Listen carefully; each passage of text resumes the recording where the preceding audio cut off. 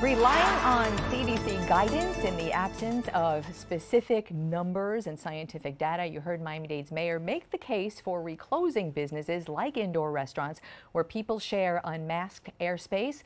The backlash to that order was immediate from a struggling hospitality industry that had been reopened just weeks and trying to recover. Ani Meinhold runs Phuc Yeah, a Vietnamese Cajun restaurant in Miami that before Thursday had been open, complying with all the guidance. She is part of the industry's collective question, asking, why us? And right there, she is with us via Skype. Ani, good morning. Morning. I guess good afternoon almost, but you know, it's almost 12 o'clock.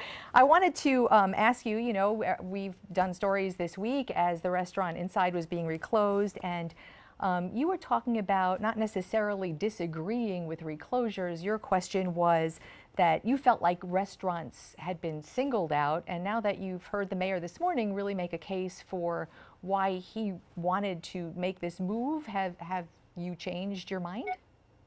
I mean, I still haven't changed my mind. I don't think the issue is closure. I think it's the fact that the restaurant industry is being singled out. I went on an account this morning on Instagram, and all I saw were bars being full, nightclubs being full, private house gatherings with like mariachis and stuff. And I just cannot understand how it is that with all of these people congregating in large parties, large events, it's the restaurants that seat 2 to 4 people that are complying with the new mandate, the new normal mandate issued by our own mayor. Why is he targeting us and not those individuals? It sounded like, excuse me for interrupting, but it sounded like those other individuals were absolutely also being targeted. And I guess the question is, how do you enforce something like that?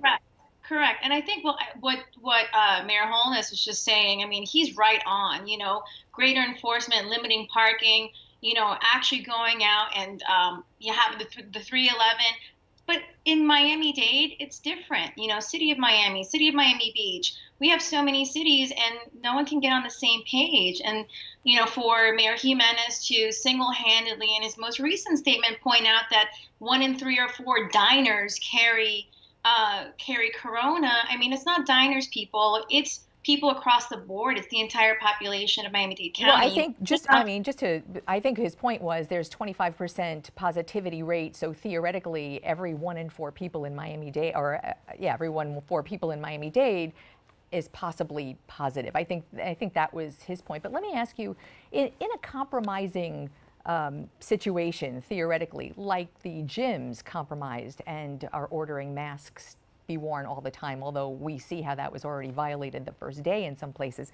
Well, what might, for instance, your restaurant do as a compromise to allow people to dine with their masks on in a safe way? I mean, what would that even be like? I mean, the only way to really do that is to make sure that when you're seated at the table and you're having conversation with your peers, you keep your mask on. You remove your mask only to drink a beverage, put it back down, put your mask on. Eat when your meal arrives, finish eating, and put your mask on. That really is the only way to realistically do it. And I would love to say that restaurant employees can try to enforce that as much as possible, but to have to tell different people at different times how and when to keep their masks on, we also need those individuals to play their part as well. It's not us. Yeah, for sure. It's not the owners. I mean, the hospitality restaurant industry in South Florida is just huge, and it's critical for so many. And I know, you and your employees have now thought about unemployment again and what to do. I mean, what do you see as the changing face of the restaurant industry, not only short term, but long term? That's a really, really hard question, because in the short term, you're going to see a lot of closures. A lot of places are not going to be here in 3 months.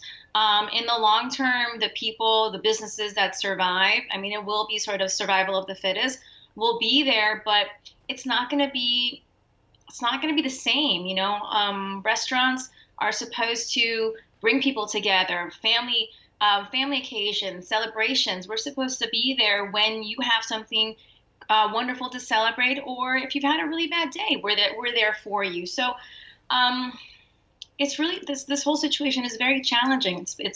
We're questioning what we're doing on a daily basis. Yeah. Um, I just want to kind of put an exclamation point on that great big sigh, because that you and your colleagues and the industry and really we all are in for some really tough times in very different ways. I know there are a lot of people in the industry looking to do fundraising and try to prop up some of the people who are having the hardest time. Ani Meinhold, Fook, yeah. Great restaurant, and I just want to say to everybody that that is not an FCC violation, that you taught me that it means blessings, prosperity, and good fortune. Good fortune. Yes, it does. Thanks so much for being with us.